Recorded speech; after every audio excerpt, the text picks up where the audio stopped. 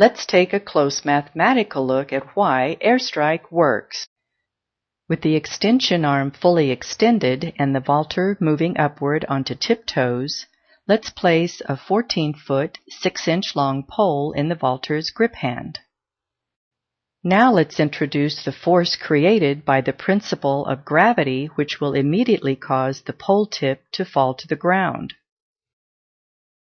While on tiptoes, with the grounded pole tip centered in front of the vaulter and the extension arm in peak position, the extension vertex point is measured from the ground following a vertical line upward that intersects the center line of the vaulting pole within the vaulter's grip hand position.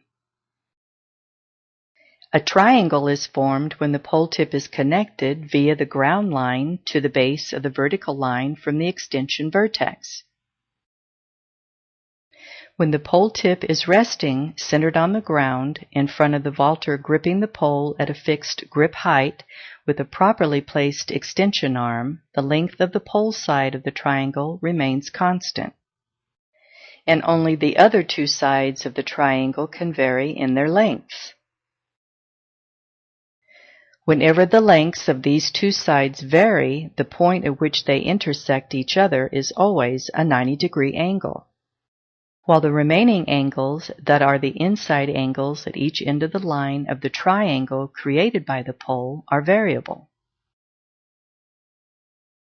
Pythagorean theorem a squared plus b squared equals c squared gives us the ability to calculate the distance between the bottom of the extension vertex line horizontally to the grounded tip of the pole. With side B, our extension vertex height at 8 feet, and side C, our pole intersect point at 14 feet, the length of the ground line will be 11.4892 feet. Thus, A is rounded to 11 feet 6 inches in this example. If the vaulter raises the extension vertex by jumping 24 inches off the ground, the length of side B will increase to 10 feet, causing a 1 foot 8 inch decrease to side A, now reduced to a length of 9 feet 10 inches. The 8 inch drop to the bottom of the slideway must now also be factored in.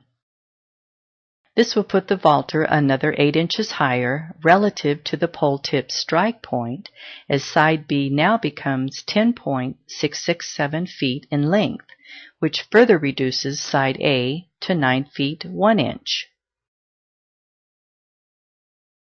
Regardless if the pole is fiberglass, metal, bamboo, carbon fiber, etc., greater angles between sides A and C at strike produce superior outcomes. The easier it is for the vaulter to raise the vaulting pole past vertical towards the center of the landing surface area profoundly increases the odds of succeeding at higher vaults with safer landings.